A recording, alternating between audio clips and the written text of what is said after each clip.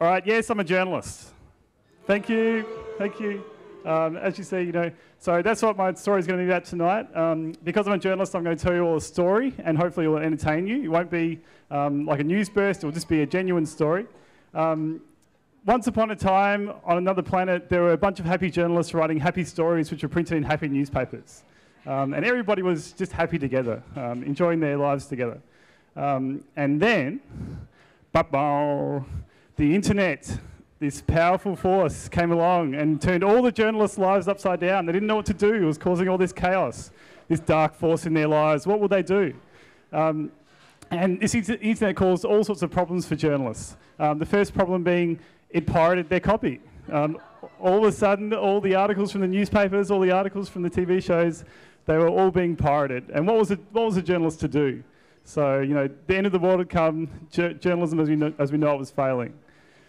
And what was happening, it wasn't just people pirating our articles, it was social media destroying the models for journalism. Twitter, why would you need to check out Sydney's dust storm on Sydney Morning Herald when you can turn on Twitter, as I did that morning, and find out what's happening and find pictures of zombies with Twitter. So basically what happened was all the journalists got really sad and died and went away and stopped being journalists, as you can see.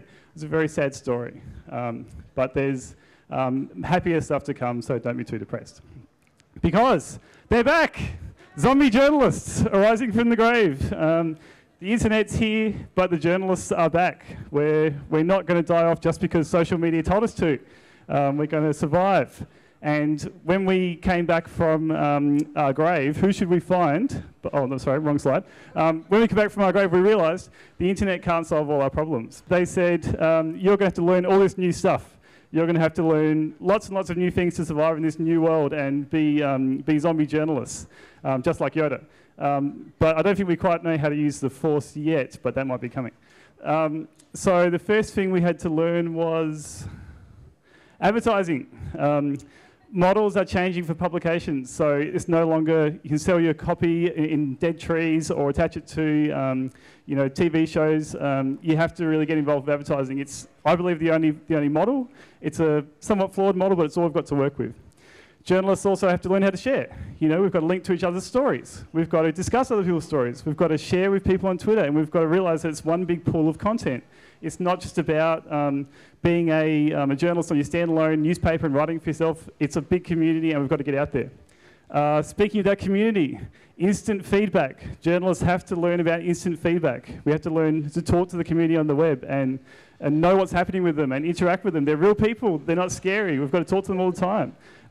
So some people less than others. And we've also got to learn to stop writing stories about how blogging is going to kill journalism, because it's not. Bloggers are journalists, journalists are bloggers. It's one big happy family of content creators producing information which everybody wants. But not all journalists like this. Some journalists think it is bad and they got grouchy. And who can blame them? They've been closeted in this newspaper world for the last 50 years, writing one column a week. It's a depressing situation when you've got to write stories every day on the internet and talk to people on 4chan. Some of them got so grouchy that they went back to the old model and they decided, well, even though everything on the internet is free, we're going to start charging for it. And I just don't think that's going to work. Sorry, Rupert Murdoch. So that was another problem that people faced. But hope, there are some journalists who love this. Maverick journalists who decide, I'm going to spend my whole day on Twitter talking to people. I'm going to get on the street at places like Ignite and talk to people. And the best thing is, we're the coolest journalists. We're zombies, and we also watch Fear and Loathing in Las Vegas. So the moral of this story is, anything can be improved by adding a zombie. Anything, any film, any TV show, even journalism can be improved by adding a zombie, as I'm sure we all know. I'm sure there's many zombie fans out here in the audience, me being one of them. And so that's my website, by the way. So basically what we're saying is journalism's pretty good, but zombie journalists are some of the best journalists of all time. And you should follow the zombie journalists, not the ones who are still alive, because we're much cooler. And this is just another picture of zombies, and we're going to conquer everything. So thank you very much. And please respect your zombie journalists.